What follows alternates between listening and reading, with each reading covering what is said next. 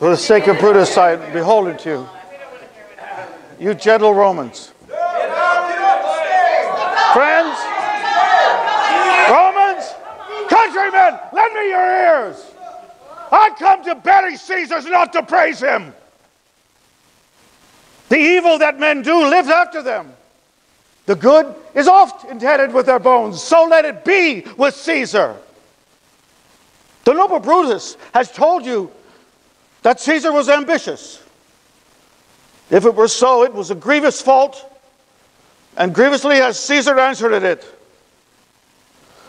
Here, under leave of Brutus and the rest, for Brutus is an honorable man, so are they all honorable men, come I to speak in Caesar's funeral.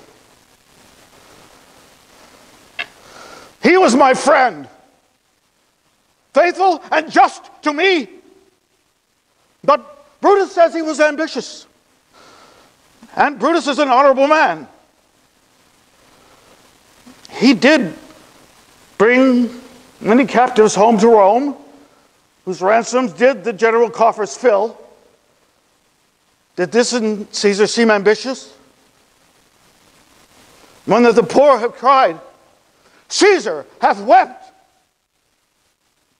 Ambition should be made of sterner stuff. But Brutus says he was ambitious.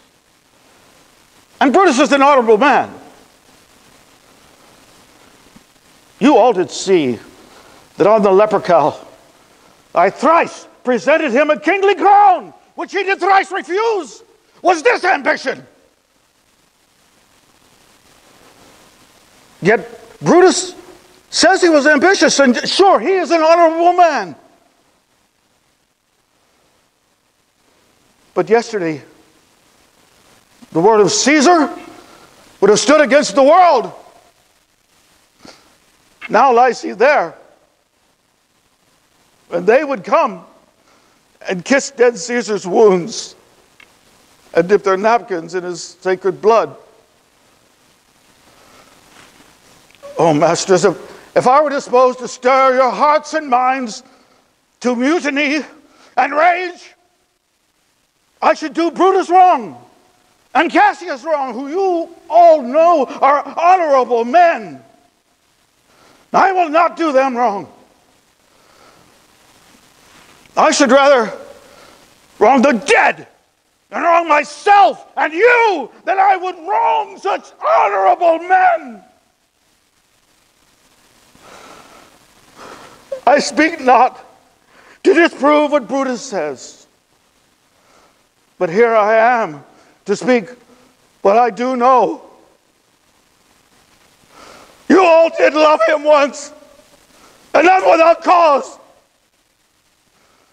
What cause withholds you then to mourn for him? Oh, justice, thou art fled to sand, to wretched beasts, and men have lost their reason. Bear with me.